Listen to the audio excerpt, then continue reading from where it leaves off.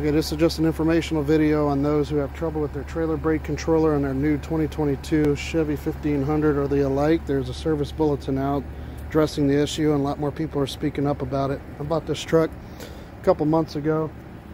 Duramax 3.0, inline 6, all that fancy goodness, but I bought it to tow my RV, huh? And right now I just got the trailer brakes plugged in, and I know they work.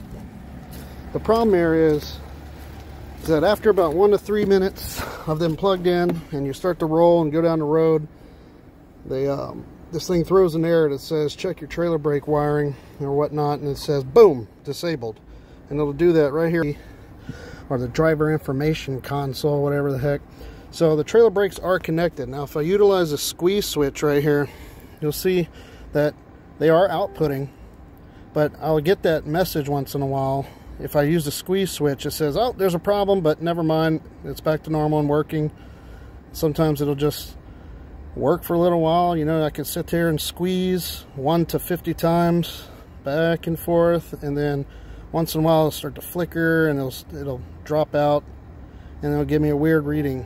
Okay, now that's if I squeeze, it just errors out and says okay, fine, and it goes back to normal and they're working.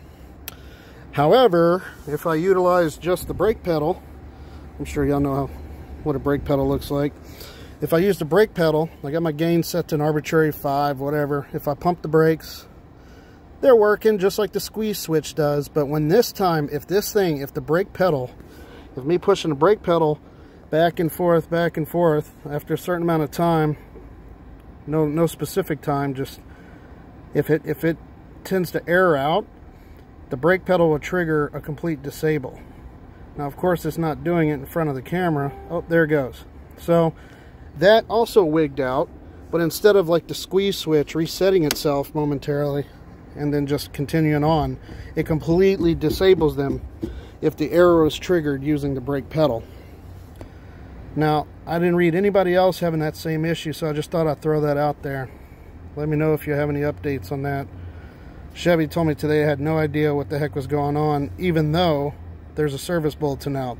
The person I talked to on the phone said, oh, we're not aware of that. It's like, all right. So anyway, let me know if you see anything or hear anything new.